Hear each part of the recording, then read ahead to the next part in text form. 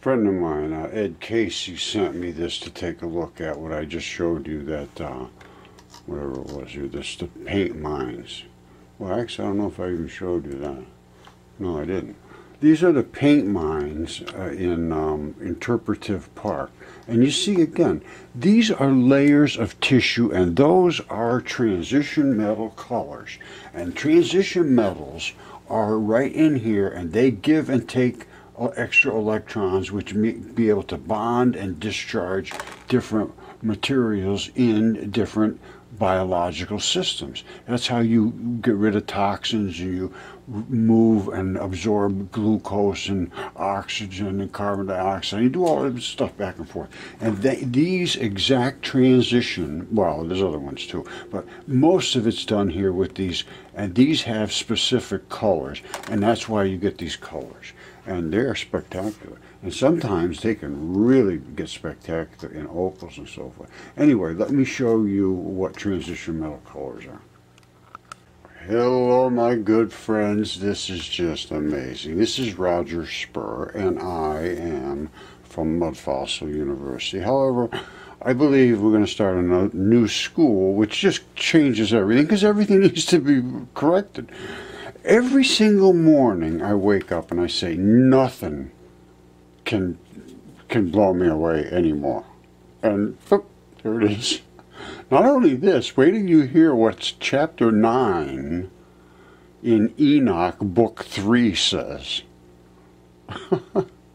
I'll read you what it says. Well, I'll read it to you in a minute. But look at this landscape. What do you see? That's not like, you know, I don't look out my backyard and see that, do you? You see what you're looking at there? Look at that.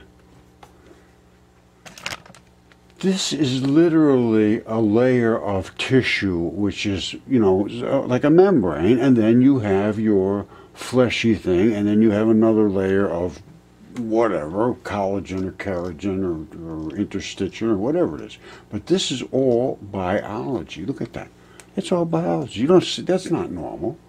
That's not just from runoff. And then you see the abrupt transitions. Now, I'm starting to wonder whether this is from a lung. You see how they have this very enhanced? Somebody really wanted to see this. And then they, you know, that's how they do things on Google Earth. Every now and then you'll see a really enhanced place, and they want to see what it is. But you see this? This isn't what your average situation is. Now, and I understand biology and the internal organs extremely well. And these are some form of biology. And when you see these colors, that's like bile or acids or salts. They have salt flats out here, which is kidneys. See the different color? And then there's blue ones, the real deep blue ones. And they have all kinds of different colored, you know, little lakes and things that are the biological areas. Look at these different colors down here. What is that all about? These are, you know, you have bile, you have stomach acids, you have kidneys, you have liver, right? You got all kinds of things going on in you. And the earth is a creature, and the earth is carcasses, and that's just, Jesus said it. And I'm not going to tell him he's wrong. Okay, I believe I showed you the transition metals, and they're in the center of the periodic chart, which I believe I showed you too. And these are the different colors, and that's why this is a lung, and it's a very small lung. And I'm going to show it. It's sliced in half, so you can see inside how all these it's a little wet here. The wetness brings out the colors. All those little balls underneath, that's how I stabilize these things so they sit flat. That little magnetic ball thing works great. Now, you see all those little different colors? Every one of those was a little alveoli. This is the outside of the lung. And it has the same sort of look to it. That's not just a concretion of some sort. That is actually a lung. Now, I'm going to show you, let's see if I can find some fabric here you can see.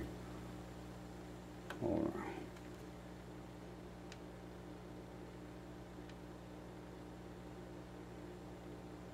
Well, you should be able to see. You see this rounded spot here? That's fabric that was attached here. This is fabric on the outside, and on the inside, you see all these passages through here? Watch. I'm going to twist it sideways until we get the shine. You see all the shining? Those are all of the alveoli that are now turned to crystal. See it? Watch when I twist it. See in between each one of those? That's all blood transferring the oxygen into those transition metals. Now this could be a liver, I don't know, because there is a lot of different transition metals. Livers have, well, you know, your lung and your heart, they all have the same thing. You got a lot of blood in them. So when you die and all that blood is stuck in that organ, it finds its way into these alveoli and attaches to silicates, which is down in the lower part of the periodic chart, silicon. And it has the ability, it's almost like carbon, and it has the ability to attach to all of these transition metals and turn them into silicon dioxide and all kind of different silicates with all these different colored transition metals stuck to them. And I'll show you what, well, I probably already have shown you the transition metals, but we'll see it again. Isn't this cool? Look at this blue and every different color you could think of. You see when I twist it? You see which ones have these different colors?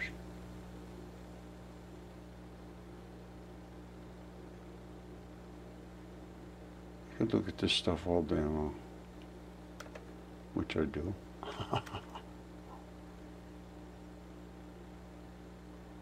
Now I can put this right down on top here and we can see really close up exactly what this is.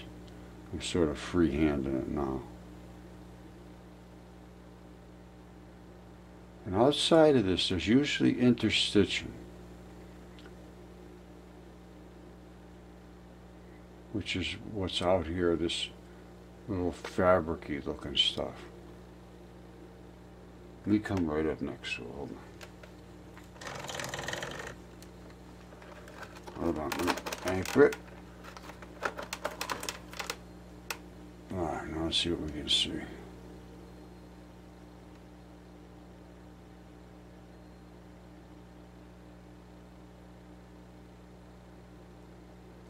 Alright, this is on the outside. You see this gooey looking, webby looking stuff? That is the fabric that coats this lung. I believe it's a lung. And down here is that little tiny flap. You see that flap right there? That is what is a flap of interstitium which locks this organ into the rest of the body. I have another one right here I'm going to show you in a second that is the same flap. They all have this flap, and now they just recognize it's, they call it a new organ system, the interstitium. And I believe it's from my research, actually, because they didn't realize all of these things had these tiny little webby balls in them. I don't think you're going to see it in this, but you might. But whatever it is, this is this coating. Now, on the other inside was this. Was the crystals and the blood. All right? So now we can see both things. And this is the edge.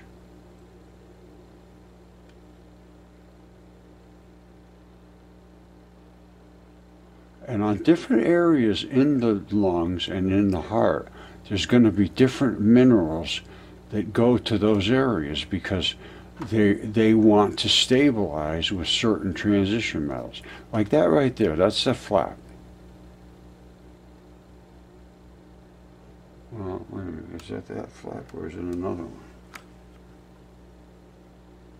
Because there's a couple of flaps. No, I guess that's the one.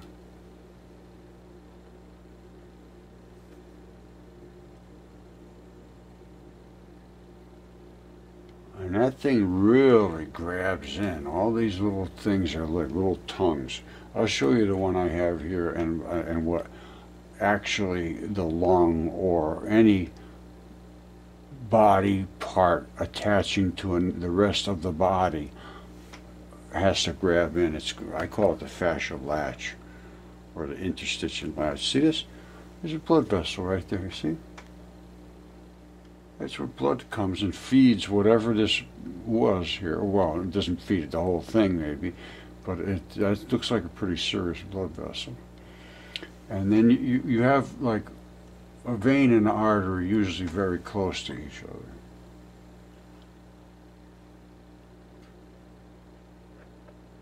Here's some more. You see the holes?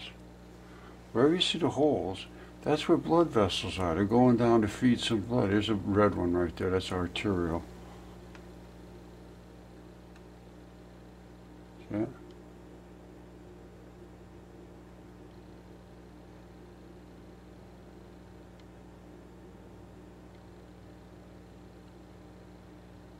All these little flaky, fabric-y looking things, that is what makes up the tissue of the lung. I'm going to show you the lung that I had DNA certified as human. I took the samples out and I sent them off, and they said what I sent them was human. So if I faked it, I faked it. I did not fake it. Look at all that stuff. Isn't that intriguing? You see all the holes? All those holes are places where something was going through there. Blood was feeding, and then they fill up with silicates, you see? And there's places like Herkimer diamonds are not diamonds. They are these things right here. They're crystals that fill into they call them vugs, which are the holes, which were the cavities from the alveoli. And then they fill in with different crystals. Sometimes they're colored, sometimes they're just plain clear, and they look like diamonds. These are the ones over here. You might confuse that for a raw diamond. And then down, some of them actually have all the facets and everything on. I have some here that have all the facets and all that. You see, I got so much stuff here I could go on for days and weeks and months and years and millennia. But you see, it depends on the size of the creature. But around the blood vessels and in the veins and sometimes the arteries, well, both, they fill up with silicates.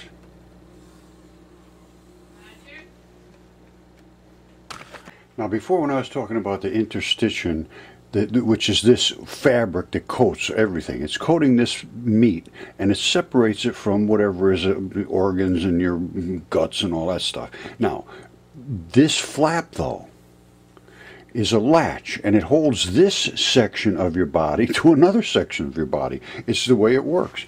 And here's the actual autopsy-looking latch. Here's the same thing. It's exactly the same latch. And that's exactly the same tissue. And that's how this organ, whatever this was, attaches into the rest of your body system. It's now considered a new organ system, which is interstitium. It's how your whole body gets held together. Otherwise, your kidney would be up in your throat someday. You know, you jump hard enough. All right, I've been working on different rocks and things, obviously, but I just took my dog out, and the frost heaves push up these rocks up, and I saw this one, and I know what it is, and I saw the moss, and I talk about the different types of moss. There's moss and there's lichen, and they grow on different types of blood. I know what this is, and we'll be talking about it in a minute. I know what this is, too.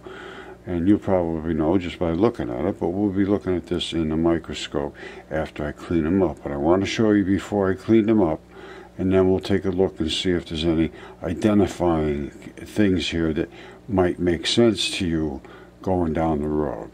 All right. So these, I just picked them up off the. I do this all the time. I pick them up every day. All right, I'm just going to leave you with this. Researchers just discovered intact brain cells of a man killed by Mount Vesuvius eruption.